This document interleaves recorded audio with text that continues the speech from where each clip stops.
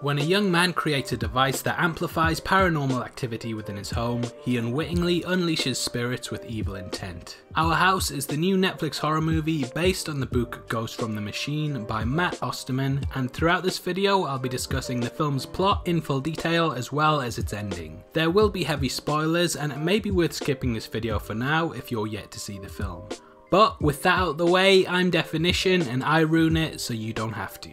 We follow Ethan, a young genius that believes that he and his friends have created a device that will generate wireless energy. Codenamed ELI, the wireless electricity application will make electrical wires a thing of the past. There'll be no more need to run to the charger when your phone's on 1% or to even plug in your laptop so you don't miss any of these terrible Netflix movies. Yeah!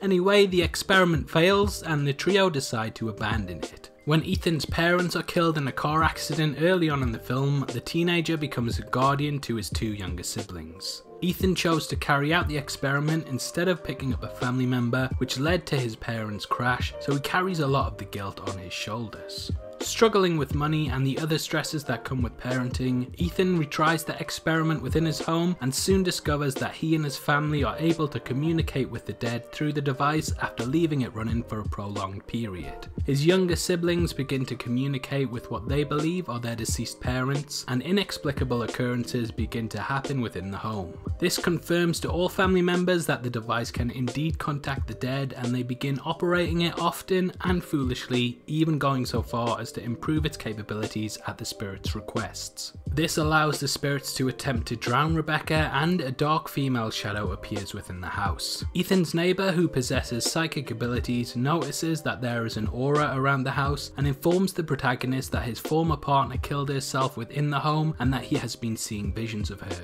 It's through this conversation that Ethan discovers that the device has reached beyond the house. We learn that the name of the dark spirit that inhabits Ethan's house is called Alice, and that she was a girl that mysteriously disappeared. Police believe that a man named Henry Gifford had abducted and murdered her, though there was no evidence ever found. It's at this point that Rebecca is led into the basement by a small patch doll that leads to her being pulled into a chest. Rebecca awakens to find herself in a room beyond a large bolted door. Though it's never explicitly stated, Captain Obvious here drew the conclusion that this is what initially happened to Alice as well. Rebecca was initially almost drowned in the bathtub because she reminded the spirits of Alice, and this is why they coveted her. When attempting to destroy the machine, Ethan is stopped by his neighbour who just wants the soul of his dead wife to live on, but Ethan manages to convince him otherwise. This highlights how addictive the machine could become should it be mass marketed, and it's a sort of be careful what you wish for allegory that warns us of the danger of Ouija boards and the like. Ethan manages to destroy the machine, but in the end we witness that the doll that lured Rebecca has been brought with them even though she left it in the house. We watch the doll peering out from a box, which of course symbolises the entrapment of Alice and Rebecca and showcases that Henry was not actually defeated,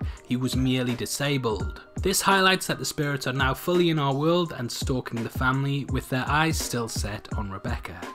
A lot of the motives in the film are carried out because of guilt and longing to recouple with the family's deceased parents. As someone who's dealt with a lot of loss this year, I could definitely relate to the longing that the characters faced and wondered if I would be corrupted by such a machine in the same way that Ethan's neighbour was. The film subscribes to the theory that electromagnetic energy levels allow someone to live on after their death. Einstein famously stated that energy cannot be created or destroyed and that it can only be transferred from one form to another.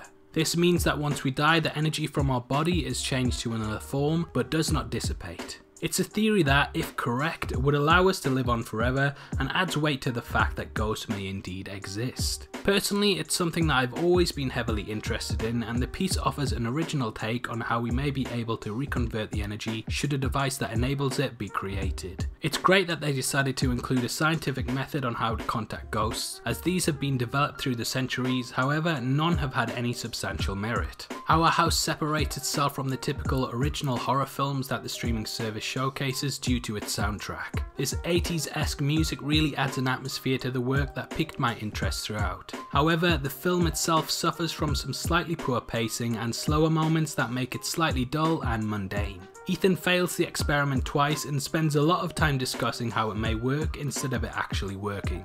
To me, this felt like needless padding, and I think the film would have flowed better should he have been successful on the second attempt and spent less time delivering exposition. Our House has a great third act and definitely should have been the aesthetic that the film chose to lead with. I thought the film had some great cinematography to it, and the stylish design of Eli had a futuristic yet retro feel to it that felt something akin to Knight Rider and Doctor Who.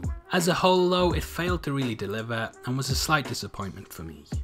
So, what are your thoughts on Our House? Did you enjoy it, and what did you take from the ending? Comment below and let me know, and if you enjoyed this video then please like it and check out my breakdown of the Netflix original Chilling Adventures of Sabrina linked at the end of this one. This is a channel for people who are heavy into horror, so if that's the kind of thing you like, hit subscribe. Thanks again for taking the time to watch this. I've been Deffinition, you've been the best, and I'll see you next time.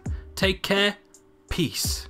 I don't know why they didn't have the song Our House by Madness in it. It just seems like a massive missed opportunity. This movie's just one massive missed opportunity for playing Our House by Madness. Dear me.